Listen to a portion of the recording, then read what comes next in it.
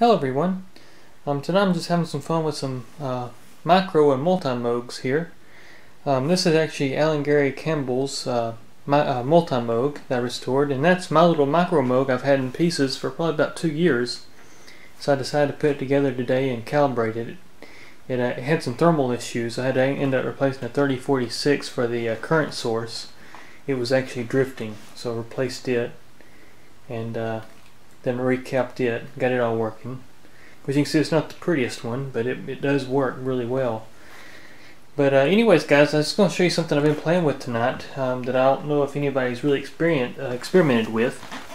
What I've done is I've actually got this rigged up right now, as you can see, with gator clips. But I'm taking the modulation output, and actually you can use a, you can actually still get this jack. It's a little smaller than a 1/4 inch. It's a .206 inch phone jack by Switchcraft, and these are still available, and that's actually the Mauser part number if anybody's interested. But they're not cheap. These are about $6 parts, but they're really well made, and of course, you know, they're Switchcraft, so they're really high quality. But anyways guys, what I've done here is just to show you what I've got going on. I'm using the open interface system, which is by Moog, before the MIDI days, and as you can see, I got my S-Tray cable here, which is actually a true vintage Moog cable, and then I'm using a CV line from the keyboard CV of the Multimoog to drive the micro, and then you have to calibrate it. But anyways, what I've got is I've got the signals routed from this modulation jack, which you can see my frequency here on this, and this is actually this modulation source.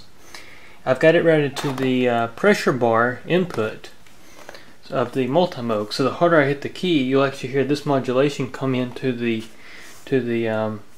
force sensor. What I've also done is I've routed the force sensor output of the Multimoog into the filter input of the Micromoog. And so basically, just what it sounds like. I'm going to turn down the Micromoog for right now, and this is just the Multimoog. And as you can hear, when I first hit the note, you'll just hear just the modulation source from the multi, but as I hit the key harder, you'll actually hear the modulation source from the micro come in play. So here we go. So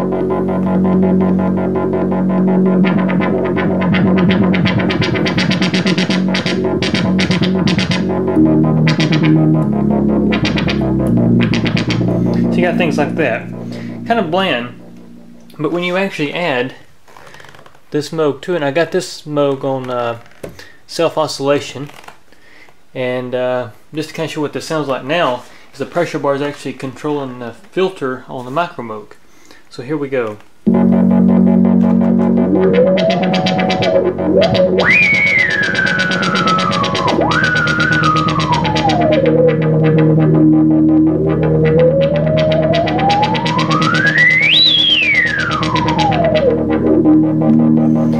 Things like that, but also I can engage some film synthesis to the filter. You get things like this. So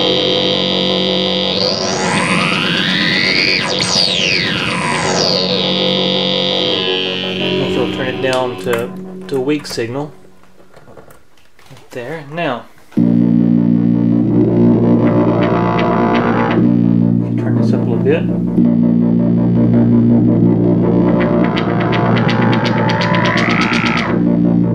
Filter up just a little bit. As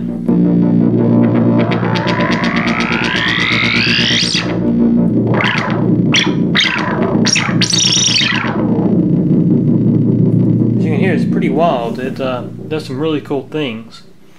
And so anyways, and you can actually pass that into any of the inputs.